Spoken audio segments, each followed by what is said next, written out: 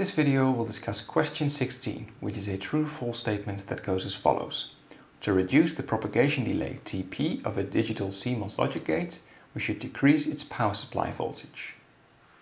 To solve this question, it helps if we first look at the formula sheet and find a model for the propagation delay.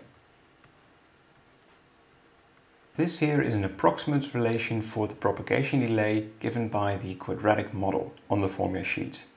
We can test the statement above by also posing the opposite statement. What would happen if we were to increase VDD?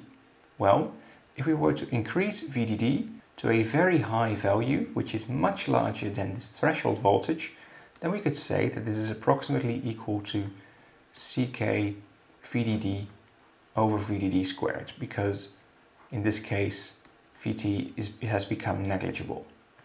And that is the same as Ck 1 over VDD.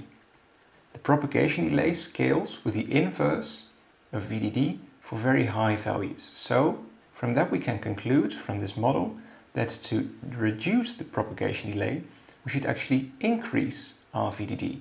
The statement above has to be false. It is exactly the other way around. To reduce the propagation delay we should increase our power supply voltage.